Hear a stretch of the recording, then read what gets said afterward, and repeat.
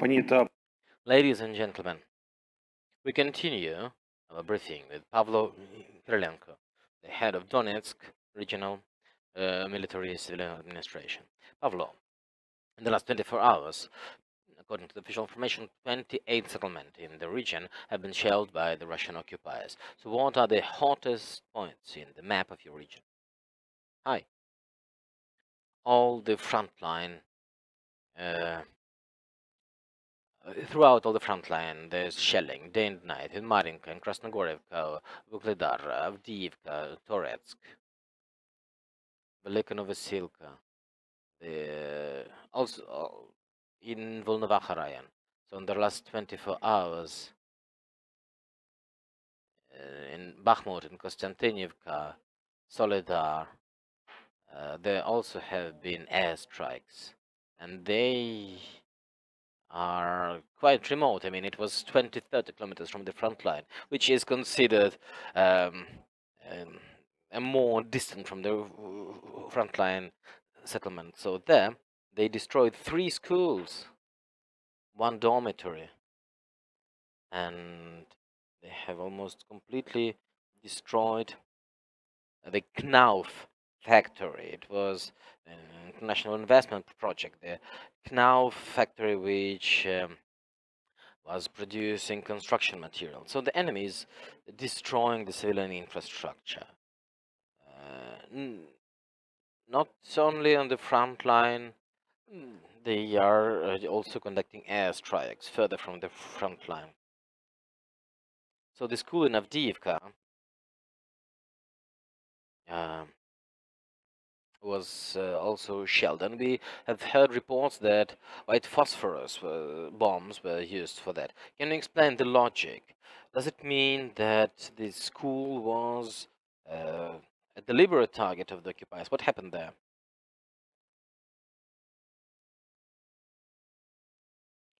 Well, they just want to destroy the infrastructure and to sow havoc and terror. And the logic of the occupier is simple. They drop the bomb. They use the old Soviet bombs, unguided bombs,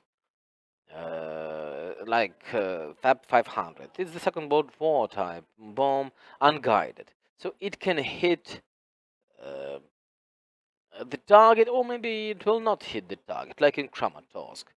There were many high rises, like on May 5th, this FAP bomb just has hit the high rise, and the windows were shattered, like the building was destroyed. It was an unguided bomb. They do use phosphorus ammunition, and they are very difficult to put down because they are incendiary, so they cause fires. And even if the building is not destroyed by the explosion, then there's fire, and the firefighters are responding to this. But when there is constant shelling, it's very difficult to put down fires because the lives and safety of the firefighters are the priority. So sometimes the fires just keep on going. Also, they want to sow panic among the population because these phosphorus munitions have quite a big radius.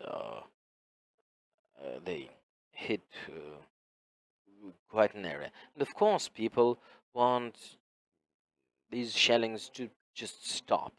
The enemy understands that they can't sometimes take the city easily, so they want to sow panic among the population, so the population would also mm, want peace in any way. But we understand these tactics, so we are just trying to organize evacuation of the population. It will be easier for us to resist the occupiers.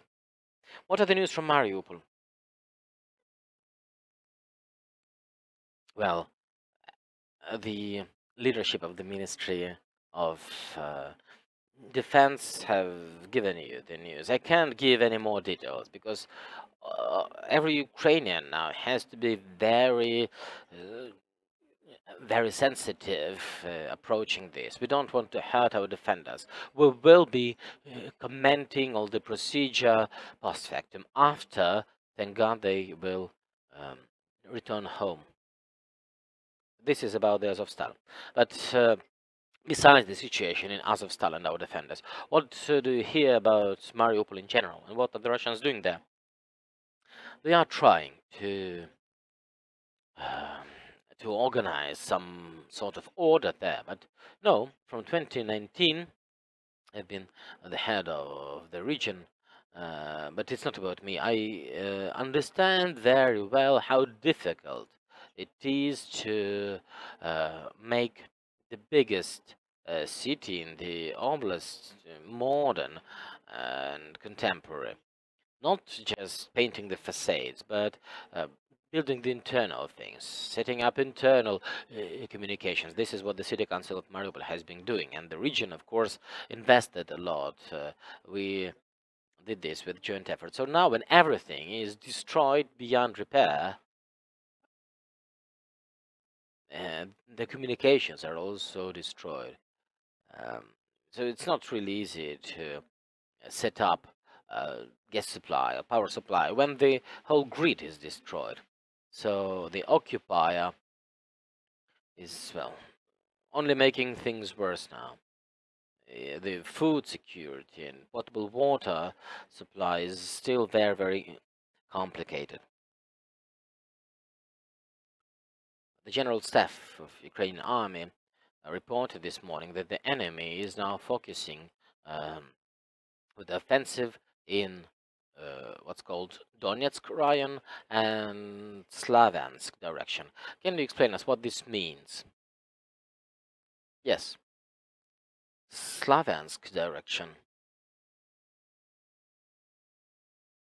is where Donetsk region is bordering Kharkiv region.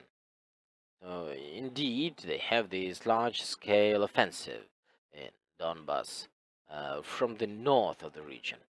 They started near Dolgino. This is the entrance to Donetsk Oblast when you pass Izium. As soon as you leave Izium, there's the first roadblock of the Donetsk Oblast. But the actions um, to defend the city and the bravery and the professionalism of the Ukrainian army, they have changed the plans of the occupiers. The plan was to act fast, to just go along the highway and to reach probably Sloviansk. Well, I don't know what were the plans of the occupier, but to capture Sloviansk and Kramatorsk, because these two cities are very near each other. As soon as the enemy understands that they can't come through because of the losses and because of the losses in troops and equipment, the enemy started attacking the Liman direction, so trying to go around. The enemy is distributing the forces to the left and to the right side, and now there's active combat. It's May 18th, so for about 3 weeks there have been attacks in Liman direction. Ukrainian army is controlling the town of Liman, but the enemy is really trying to attack. The enemy has captured Kremina and is trying to attack Liman. So their plans are quite clear. So we know where they tried to cross the Seversky Donetsk River, and you know what was the outcome. All Ukraine saw, and internationally in Europe, they saw the outcome of these attempts to cross the river. So we are ready to defend the north of the region. The Donetsk direction, that's Avdiivka. Today there were also attempts to break through. Our army is holding its ground, and the enemy well, they just send in more troops. They just have a lot of troops and equipment, but well, we've been destroying them and we'll keep defending our homeland up until the moment when we will be able uh, to have counterattacks. And there's the south of the region. This is where the army have been showing heroism. I mean, I understand that it might be a superficial explanation, but I've seen the map and the events, the front line, and I understand how heroic are the defenders of Mariupol. The southern direction is essentially Mariupol, and the Russians wanted to attack from the south, but Mariupol was the safeguard, and what the defenders of Mariupol did, well, it changed the whole campaign of the enemy. Uh, they had to withdraw some troops uh, there, and they wanted to redistribute the troops to and send part to Zaporizhia and some to Kurakhova. And if the local population thinks that well, all the combat activities are in Slovensk and Kramatorsk. There are rocket strikes and there are air strikes from time to time. Yes, indeed, but we can hold in the north because of the professionalism of the Ukrainian army. The enemy has not encircled those cities, and this is how it is. My last question. We see how this grand battle for Donbass well lowers the demands of the Russian occupiers. First, they planned to encircle all the east of Ukraine up until Zaporizhia and Dnipro. Then they started saying about the administrative borders of Donetsk and Luhansk Oblast. Now we see that they only focus on Slaviansk and Kramatorsk there. So, what are the grounds for optimism for you when you're looking at this battle? My optimism, overall in my life, not only when there's the full-scale invasion. We'll have to understand that in Donetsk this war has been lasting from 2014, but my optimism, well, it follows realism, it follows the realities. In this case, we have to see how the enemy is changing their plans. And while the professionalism of the army uh, is just pushing the enemy into changing their plans. So we have to increase the intensity of this resistance because it can't turn up into a frozen conflict.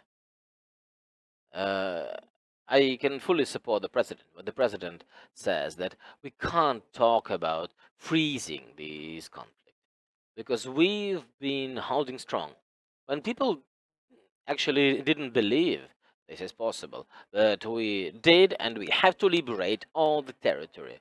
We don't need even an acre of the territory of other states, especially the state with which we only have a shared border. There's nothing else shared with them, and we will not have anything shared with them after this. But we have to liberate our territory, Ukrainian territory. We have to rebuild it and make it modern, a modern European state.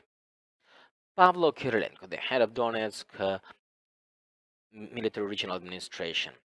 Our next briefing is at 1 o'clock. We'll talk to the mayor of Mariupol, Vadim Boychenko. Thank you, Pavlo.